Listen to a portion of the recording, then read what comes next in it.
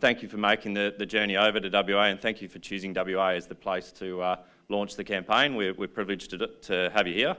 We campaign about policies, not about the party. It's about the policies that we think matter to the industry.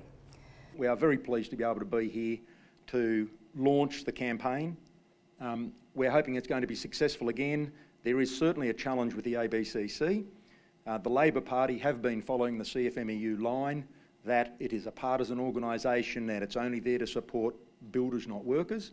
This is what is important to an industry that is incredibly important to the economy. And now more than ever, as we're going through COVID, the next government will be determining the rest of the economic recovery road out of COVID.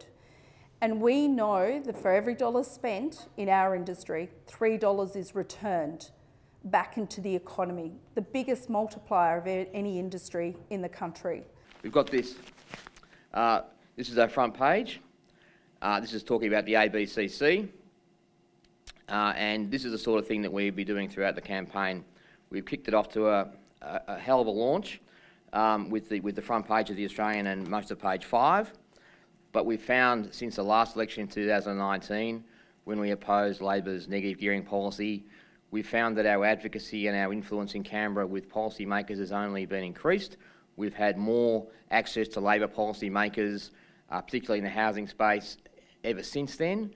The priority is, the number one priority among builder and trades and soft voters in 40 marginal seats, including 4 in WA, is for an economic recovery, a plan for an economic recovery. The biggest issue for our industry at the moment, of course, is cost of doing business, that we've described as the cost and cash flow crunch on the industry. And there's some things governments can do and there's some things that governments can't do in terms of that, but they should be working with us, not against us, in resolving some of those problems. It's tough times to actually survive in this period and for the next 6 to 12 months. There's over 400,000 small businesses in our industry, more than any other sector of the economy, who don't draw a wage. The money they can take out of their business depends on how that business is going.